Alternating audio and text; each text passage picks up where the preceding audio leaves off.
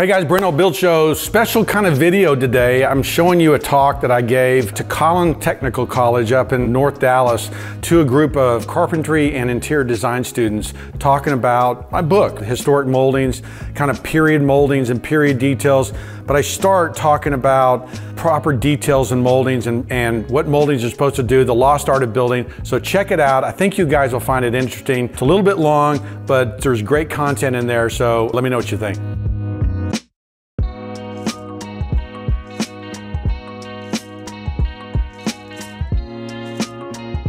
I am from Dallas, went to Baylor, met my wife there, went to a school in Boston called the North Bennett Street School, oldest trade school in the country. They're kind of a old world trade school. They have violin making, they have traditional furniture making, they have bookbinding. Harvard and Yale went to North Bennett Street and said, start a bookbinding program because we're having to send all our books back to Europe. So it's a neat place. They have a program called Preservation Carpentry, which is what I studied, which was museum quality historic preservation, and learned how things were made 250 years ago. It grounded me in this kind of perspective on building that I came back to Texas and started my company in Fort Worth, doing historic preservation and also remodeling houses and redoing things. And so I have this perspective on the way things used to be built and the way things are built today. And I'm like, I don't think we build beautifully anymore. And I don't think we do things. I think we lost the art of building. You can go on my YouTube. Anybody on YouTube? Ever watch my YouTube videos? So I say that a lot, right? You've heard that if you've watched any of my YouTube. So I'm also writing a book right now called Historic Millwork from 1740 to 1950. And so I'm going to take you through the molding chapter today. And it'll be very relevant to the moldings that I suspect if you guys are getting out there, I'll just tell you that no one knows how to do moldings today. Okay, no one, except me. No. Very few people, 1% of people know how to put moldings together. Builders don't, architects aren't trained in it. I don't know what your training is, whether your teacher's teaching you these things or not, but I'm gonna show you some of the ideas behind moldings and millwork that we're no longer practicing. So I tell you that because you have a great opportunity, and craftsmen as well, to teach and train and help people build better. So hopefully you'll get that out of today's talk. Today we're going to talk about understanding moldings, how they're designed, how they're put together, what their purpose is. We're going to talk a little bit about identifying moldings, and it'll help you understand picking and choosing moldings, learning more about it. Okay, I show this picture because this was a 1970s house that we worked on. I have two companies. I have a building company, remodeling company called Hull Homes, and I have a millwork company that does architectural millwork. So we do both things. I show this picture because I think there is power in moldings, okay? This was an entry hall to a house, 1970s house, not very architecturally interesting, but all we did was change the moldings in this room, and it dramatically changed how that opening feels, right? We didn't change the height of it. We just changed the moldings, okay? We changed the width of the moldings. We understood that the chair rail height was very important. We understood that there's this idea called punctuation that defines an opening. And so power in moldings, if you didn't know that was possible, it is possible. And that's the way things used to be designed and put together. The problem is today is that in 1760, a builder or someone said to a craftsman, build a mantle, and they built the mantle on the left. And today we say build a mantle, and they build the mantle on the right. And I would argue that the mantle on the left has proportion and scale and craftsmanship and organization of how the moldings are put together, that the other one with store-bought brackets and kind of pieced together MDF design pieces put together doesn't. We've forgotten how to build. We've forgotten how to put things together, how to design things. Moldings have a language. Moldings have, they communicate, okay? These are 3 door casings. A Georgian door casing at the top, a Federal door casing, neoclassical door casing. So Georgian 1740, 1780, somewhere in that range. Neoclassical 1790 to 1820 here in America. And then a French molding, all very different, okay? All are gonna reflect the light differently. All are unique and different. In fact, I think moldings from the different periods are so distinctive that if I took my hand, stuck it in the past and pulled out a molding, I could tell you what period and when it comes from because they're so distinctive. So do not think that moldings are all the same. In fact, I just did a video on YouTube called Never Use a Molding Designed After 1950. That's because it's all crap after 1950. So this means that you can't go to Home Depot and find good moldings. You can't go to most lumber yards and find good moldings, okay? So it's very difficult to get moldings that make sense, that are the right size, and I'm gonna show you that, but there is a language, there is communication that takes place with moldings. Here's another example, okay? So this crown molding on the left is a new McMansion-y time molding, and the molding on the right is from a 1740s house up in Winter Tour. If you haven't been in Winter Tour, you need to go. If you look at the molding on the left, look at the bottom left corner. And if I didn't have that corner to show you what those different profiles were, and you were forced to just look up the wall and read those moldings, it's very difficult to know what those moldings are doing, okay? It's very difficult to understand how the light is reflecting, whether it's concave, whether it's convex, and so it just reads as a bunch of lines up on the ceiling, versus the cornice that's from the 1740s, where you see a clear crown molding at the top, a gap, a pause, and then a bed mold underneath. And we've forgotten how to put that pause in there. It's like if you're speaking in a run-on sentence, and everything I do, and I don't need to stop it, and I keep saying, right? That's a run-on sentence. There's no pause, okay? Moldings need a pause, and good moldings and good design have that blank space, that pause there that helps you read moldings. So it's a language, and we're going to show you more examples of that. Moldings also have purpose, okay? They have a job that they do. And historically, designers, when they were looking at moldings and designing moldings, they chose shapes and chose things because they worked and did a job. A supporting molding, like the ones in the top left, are lift up, okay? So if I get up underneath something and I'm pushing up, right, that little, I get a little thing, this little motion there coming up is a supporting molding, right? The other moldings on the right are terminating moldings. Ta-da, right? Finishing at the top. That's why crown moldings oftentimes at the top have this kind of shape, and bed moldings have this kind of shape, right? And that's what you see in this cornice here. We have a terminating molding at the top, but we have supporting moldings here because they're carrying weight, right? So, don't get too crazy on it, but there is purpose to these moldings. There is the way things are put together. The other thing that people don't understand is that the classical traditions of architecture, everybody, have you guys studied the 5 orders of architecture? Anybody? Bueller? In art history. Okay, so there's basically 5 orders in the Renaissance: Tuscan, Doric, Ionic, Corinthian, and composite orders, okay?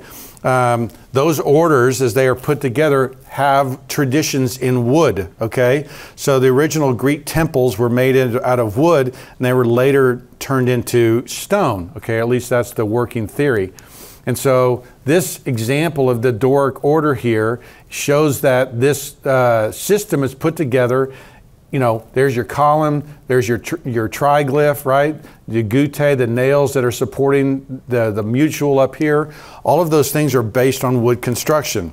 Marin Casado in her book, Get Your House Right, which is must reading, okay, shows how this original order and the terms that even come from this. And so that first beam that supports the column is called an architrave, okay? That architrave means king beam, right? It's the main supporting beam that's supported by these columns. And the triglyphs is just the end of the beam that's coming through that's supported by the architrave, right?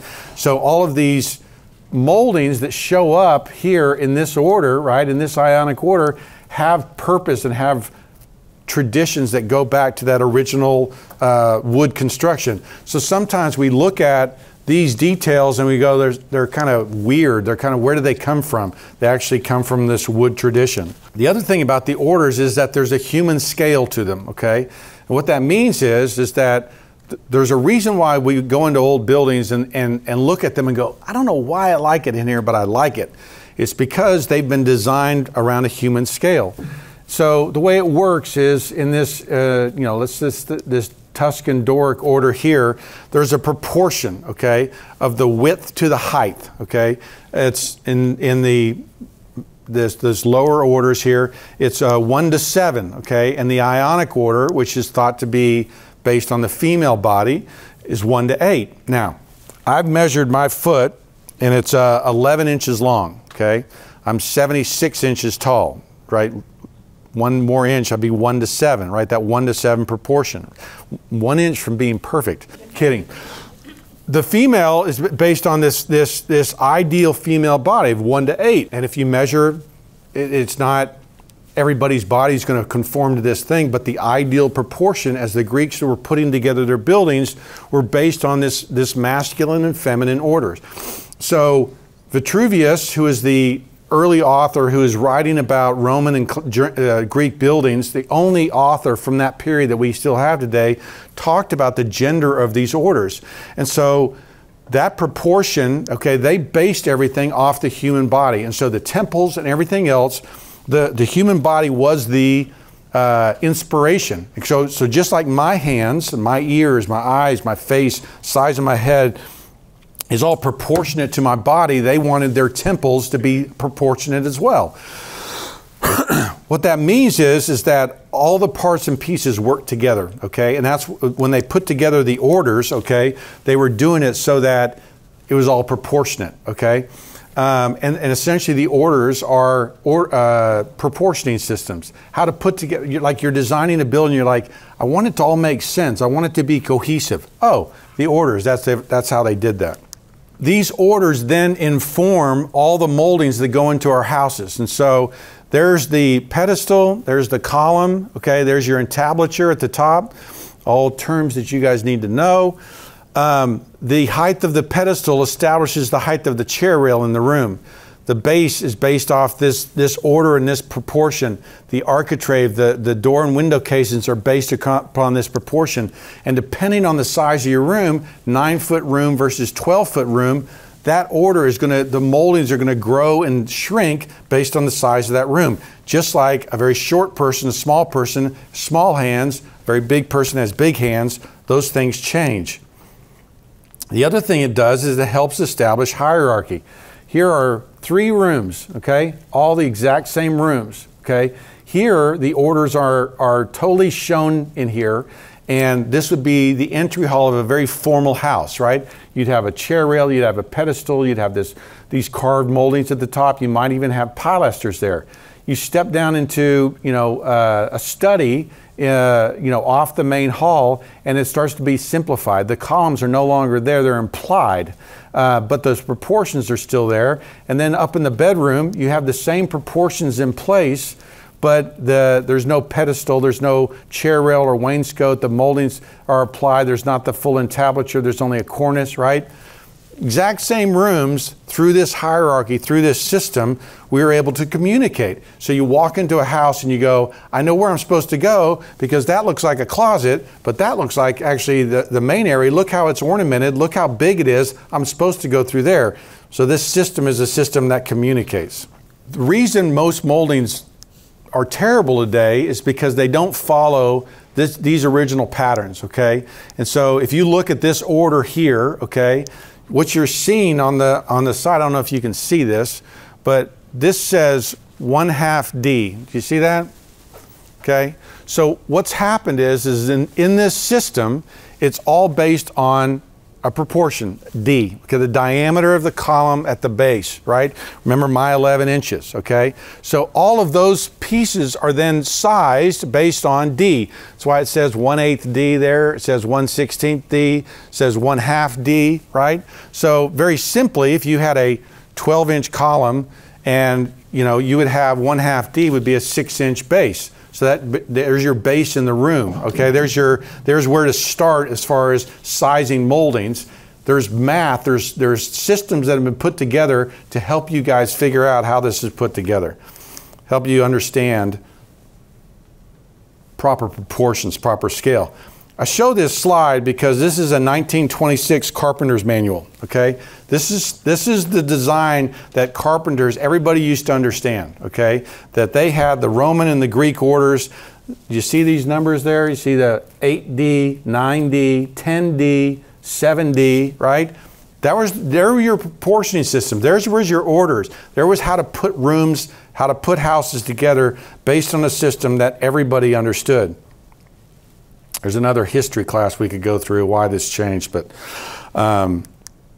anyway, there's a lot there. Okay, I just did an overview of classical moldings and classical systems that hopefully made your mind blow up a little bit, realizing how much you don't know. Okay, and how much information is there for us to gain, for us to build more beautifully.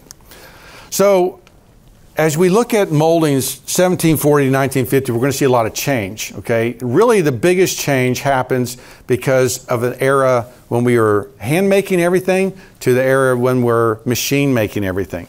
And if you realize that the Georgian Federal and Greek Revival eras, going up into probably the 1850s, 1860s, is a handmade era, okay? And that determines the way moldings look, why moldings are painted, why they're not stain grade in the Georgian period, because you couldn't hand plane oak very well, right? But you could hand plane white pine. And in the machine-made era, why Victorian houses have so much wood and so much things going on, because they had power mills that helped them, do bird's eye maple, do mahogany, do oak, right? They were finally able to do this. So in the handmade era, hand planes were used to shape every molding, right? That means that the craftsman who was making it was also the designer, okay? That there wasn't, they looked at design books to get inspiration, but they were making decisions actually at the level of the individual craftsman making things. It was all craftsman driven. That's why things were paint grade. Machine era, okay, moldings become a commodity. Moldings become available by the foot off the shelves of lumber yards, and it changes. This is a whole nother talk, but it changes why design changes so much, and why things are more beautiful in a handmade era where they're based on a human scale versus a machine era where things just can get big because they could do bigger, fatter moldings. And it changes the way we design. And so that handmade era versus the machine made really changes design and really is the first step towards this kind of getting away from how things are beautiful. How were moldings designed historically? There was pattern books, okay? Palladio was a pattern book, okay? His 4 books of architecture, highly influential. Y'all know who Andre Palladio is? Wow. Is that a yes, or am I putting you to sleep? Hello? Yes. Hello? Everybody out there? Palladio. Andrea Palladio? No one? Wow. Okay. Palladio was a Italian craftsman. He was a stonemason, okay? He, in the 1500s, he wrote a book in the 1570s called The 4 Books of Architecture. The reason he called it the 4 Books of Architecture because Vitruvius had written a book called the 10 Books of Architecture. They were all influenced by Vitruvius and everything else. He studied the past. He went to Rome and actually measured the buildings. And this is during a period where the Roman ruins were laying everywhere. They were in a cow field, okay? The Campo Vieno, or whatever it's called. It was a cow field because basically Rome was this great city, right? Time passes, it goes away. Paul gets crucified outside of Rome, right? And the Vatican City gets built up on Paul's tomb, right? That's why it's called St. Paul's, right? So Rome grows outside of the city. So the Forum, where all the major stuff that in the Roman period was there, kind of falls into disrepair, and they're actually taking the marble off those great buildings and burning it for lime, okay? So he goes there and he's actually studying these historic buildings, and he's actually measuring. He figured out a way, these columns are way up in the air, and he's trying to figure out what the proportions are. And he's studying these Roman buildings because he's like, who built this? Like, this is the most incredible, you know, place we could ever go and ever see, and I don't know how they got here, but everything's so beautiful, and I want to measure it, I want to draw it, I want to figure it out. And so he basically invents a style of building. All the English country houses are all Palladian, okay? He was super influential in England, and therefore influential in America. The White House is a Palladian building, okay? So just put it in perspective. Monticello, Palladio was his Bible. He wrote it all the time. He had 4 copies of Palladio's book because Thomas Jefferson loved Andre Palladio. And his building is based on a Palladian styling, okay? So incredibly influential. Little backstory. And so he would actually measure those historic moldings, put them in his book, and that was one way guys looked at moldings and said, oh, the moldings should look like this because this is the way they were in Rome. There was books like James Gibbs' book on the left. Mount Airy in Virginia was built based on that book. So there was these influential pattern books by English authors mostly, Palladio as well, that helped determine and helped design things. This is one of my favorite mantles at Winterthur. This is the Hampton Room. It's based on this from Beatty Langley, who is a pattern book author. Notice that it isn't an exact copy, it's an inspiration, right? They're looking at that and going, oh, I could do this, and I like this piece of it, but I'm going to change this. This is how design happens. So today, you look at Pinterest or whatever you look at, House, or the magazines you're inspired by. Unfortunately, our built environment isn't very inspirational. At least it's not to me, okay? So trying to find inspiration, trying to find beautiful things, I'm always having to look to the past to try to find those things. This is an Andre Palladio plate on the right, okay? This is that cornice at this house. This cornice right up there, it's called a cornice, that entablature is based on that plate right there. Now, he doesn't have the carving that Palladio is showing there, but they basically looked at the past like this and came up with those moldings and those shapes. Now,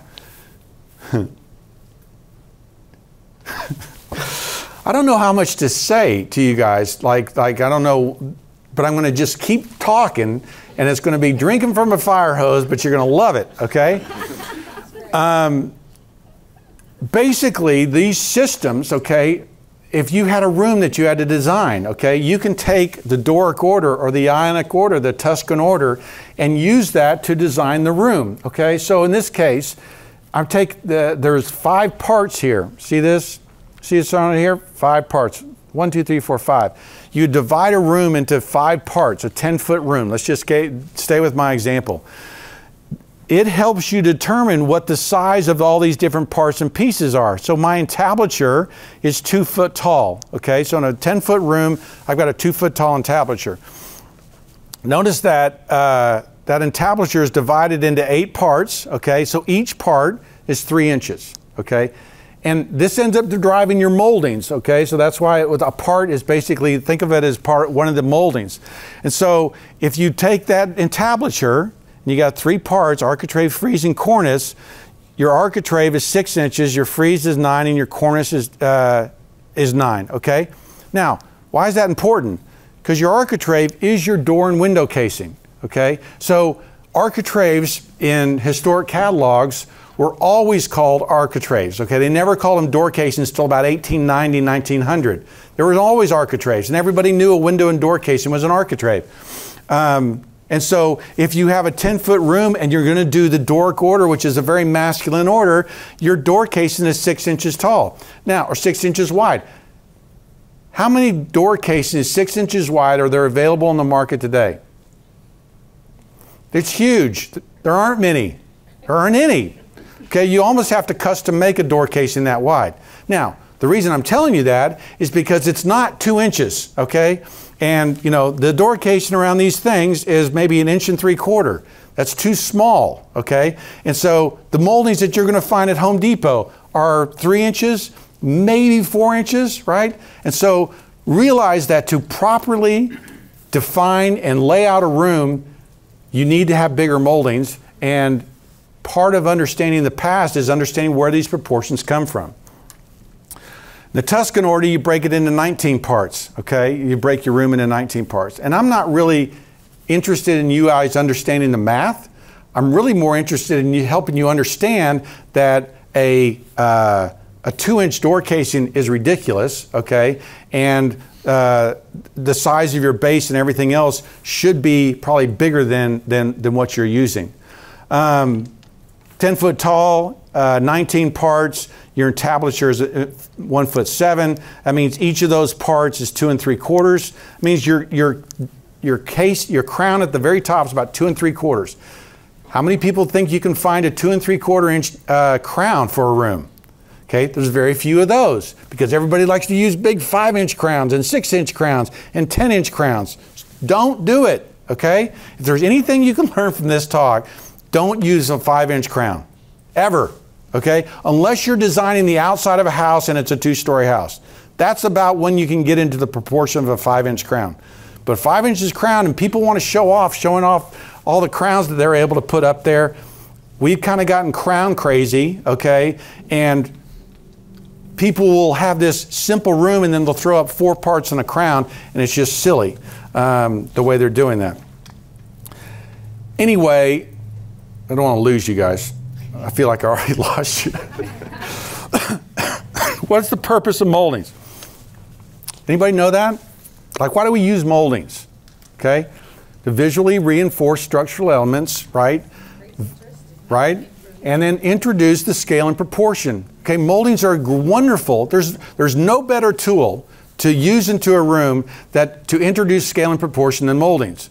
So you need to be able to understand and use them properly so it makes sense, right? You should be communicating in the room where the important pieces are, where how to punctuate an opening. I talked about punctuation before. There's all these ratios, okay, about punctuating an opening. And if you look at the historic pattern books, they talk about that a door casing should be 1 to 6 or 1 to 8, the opening. So if you have 36-inch opening, your door casing and a 1 to 6 proportion should be 6 inches, right?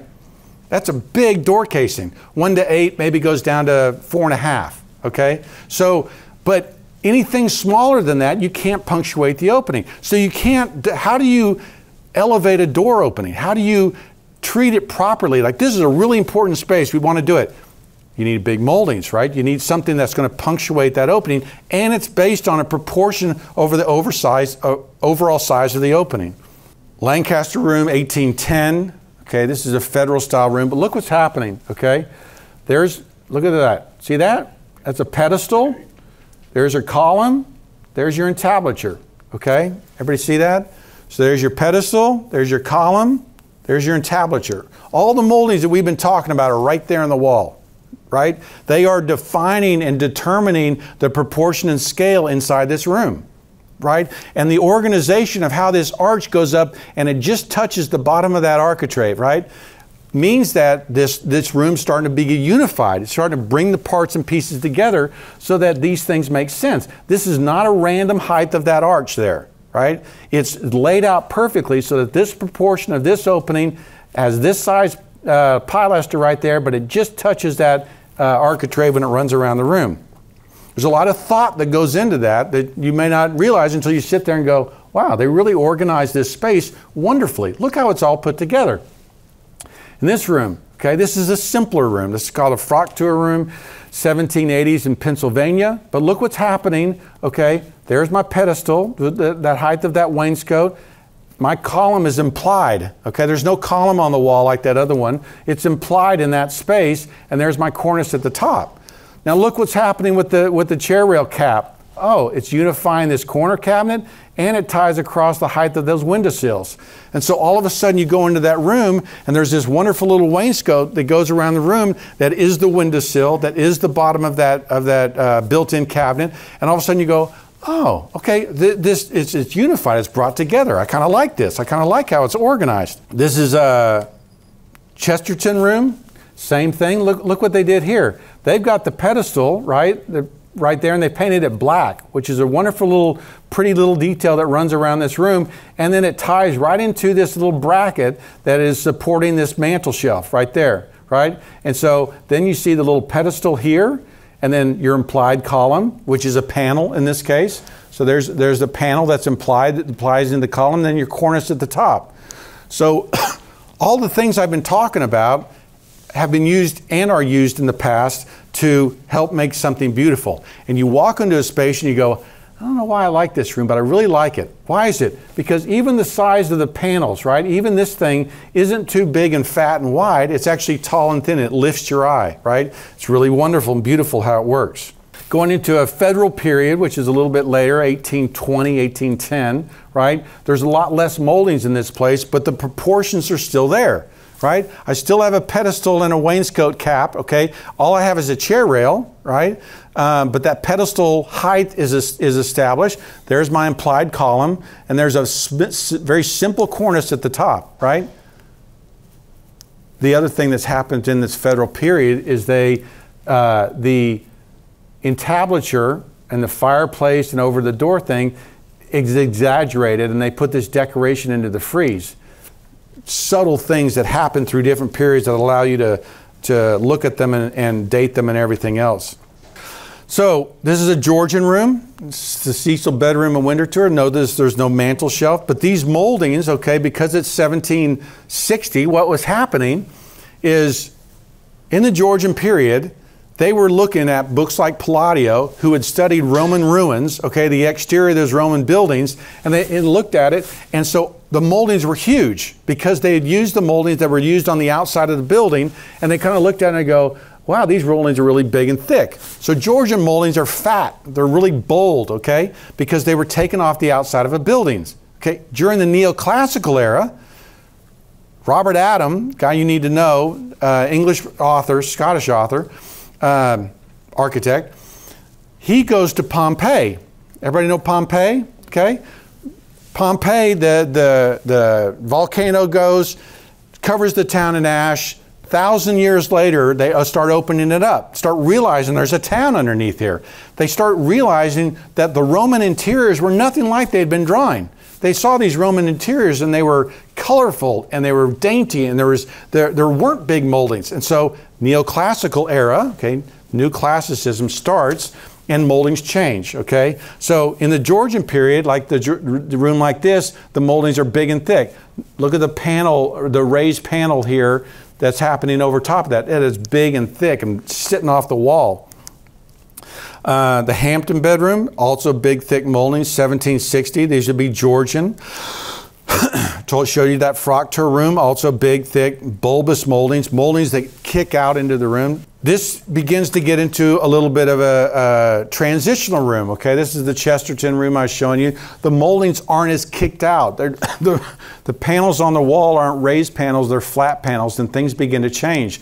So, like this Sheraton room I was showing you, very simple moldings, okay? This decoration that's happening in the frieze, happening up there, the urns and the swags and the different things that you see there are all part of that decoration that they saw on the walls of Pompeii, and they said, oh, look, that's how they did it. And so you see these motifs that come from Pompeii that begin to influence this style.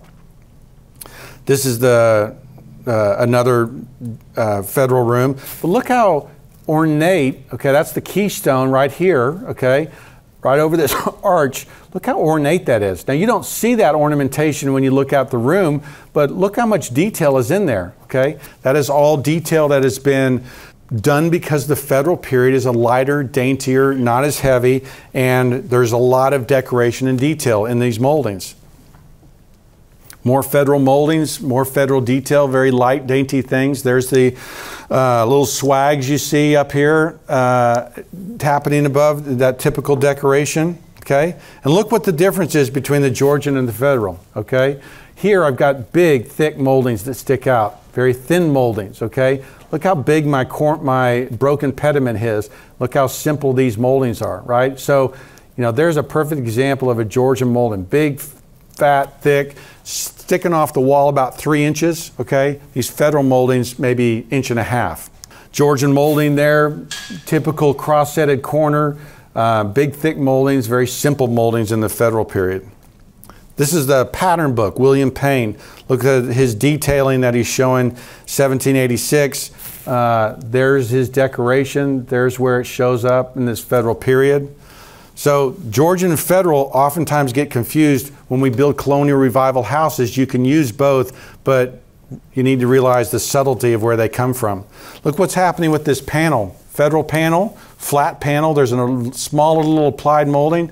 Look what's happened in the Georgian period. You get a raised panel moldings, big things that stick off the wall.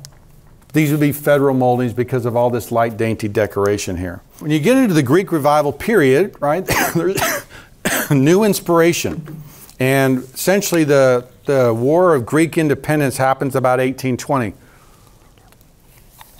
They break away from the Ottoman Turks. Americans and British are looking at the Greek culture, realizing that it influenced so much of the Roman culture, and they realized that the Greek culture was actually one of the first democracies. And so they are looking at the Greek buildings and the Greek temples and going, that's what we want our buildings to look like. And so Greek revival architecture becomes very popular in America. But you'll see this decoration and the moldings and everything in this period become very stone-like, okay? They become, the decoration's kind of thick and like it had been made with stone. So Menard Lefevre book, the 2-panel door is very popular. But this kind of decoration was the decoration that they saw on the Acropolis in Athens, and the kind of decoration that were put around doors, and they said, we want that kind of decoration in our houses. So you end up with these columns, right, that are either side of a door or a window, full entablature at the top, the big strong entablature, this kind of decoration, all part of that Greek revival era. This kind of rosette that's very popular in the Victorian era becomes very popular in the federal period, was popular in the federal period, and the Victorians are the ones that are actually copying that. But look how big some of these moldings end up being in this Georgian period. This is a door casing in a house in South Carolina. That door casing is probably 10 inches wide, okay? It's huge. It's like this big, maybe a foot wide. That kind of decoration at the top. And this is kind of the largest period of moldings inside a house that you're going to see. These are very big moldings. When you get into the post-industrial era, things begin to change so much because factories have a big influence on design and style. Early pattern books, 1873 steam planing mill would show moldings like this. This is an 1880s catalog. These are huge, okay? So look what it says at the top. Designs for architraves, right? Remember I said that before? I wasn't lying. There it is. Designs for architraves and bases. So these are all base moldings in the house. These are door casings, okay? This door casing sits 6 inches by 9 inches, okay? It's a monster, okay? Kind of typical in that Victorian period. 1890s, there became a standard molding catalog that was put into, it became standardized in this industry, and molding catalogs became very popular.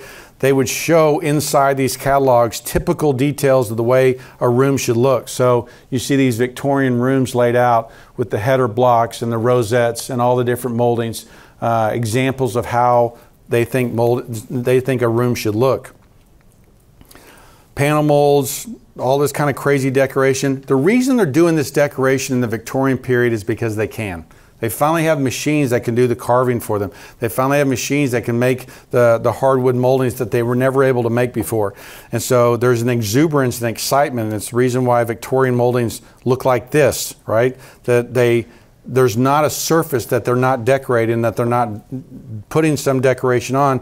partly because they can, and machines have made it easier to do that. There's a rejection of that in the arts and crafts period, rejection of all that ornamentation. That's why that arts and crafts period is a simpler period. You still see great design and dedication and moldings, but look how almost a machine like that is, and simple, almost no ornamented face. That would be a very good modern molding that would look very machine-like even today. They had catalogs, 1927, showing how molding should be put together into a room. And by 1936, okay, so the Great Depression is in 1929, going into the 30s, by 1936, look what happens to moldings, okay? There's door casings right there. Okay, see that door casing? See what size that says? 1.5 by 2 inches, okay? So starting in that, after the Great Depression, they're trying to economize moldings, and this is when moldings all fall apart. This is when, you know, the clamshell molding is the most modern, unadorned, non-classical molding that you can get, and it's the reason why it's so popular in those mid-century modern houses, because it is a modern molding. But the problem is it's cheap, and you see these, you know, the moldings that come out. This is a 1956 catalog with the 3-step base and the 3-step casing. A very, very popular moldings in the 40s and 50s is shown right there, and how small these moldings are getting.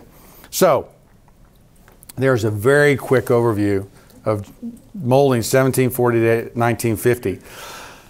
What should you do with all this information, this fire hose you've been drinking from, okay? So number one is, and if there's one thing I want you to learn from this, is never put your chair rail at 36 inches. Write that down. I'm serious, write that down. Never put your chair rail at 36 inches, okay? Why? Okay, because the proportions that are laid out in that classical system, okay, have the pedestal down here, okay? 28 to 32 inches is what your chair rail should be. You have to get to a room of 15 foot tall to have a chair rail that proportionally should be at 36 inches. So if you're doing large cathedrals and you have a 20-foot ceiling, you can put your chair rail higher. But for most houses, 8, 9, 10, 12-foot rooms, no chair rails over 32 inches. Windowsill heights should line up. Molding should unify rooms, should help pull things together. And so we looked at those rooms where it's tied into the corner piece, it's tied into the windowsill. Moldings unify a space, visually unify it. So start finding ways to tie moldings together. Start finding ways to find the base and the casing and the crown all to make sense. I think the most important molding you can put in a room, if the client has no money, is a chair rail. I'd put a chair rail into a room long before I put a crown in the room, because that chair rail and that height, like this is I know it's probably done for acoustics, but this is too high, right? This should be down farther, and establishing that height is going to bring more visual height to the room, okay? It's going to drop that down, and that panel or that implied column is going to lift your eye visually. I would not make any door casings or window casings less than 4 inches wide, okay? So do not go get 2 1/4 inch casings, 3 inch casings. Everything should be at least 4 inches. And for base moldings, I know a lot of builders out there that will say, I want a 12 inch or 14 inch base. Don't do it, okay? One, proportionally, according to the classical system, there isn't a precedent for that. Two, it's much more important to create the strength in the base to make a thicker base than it is to make a taller base. And so, again, proportions really matter.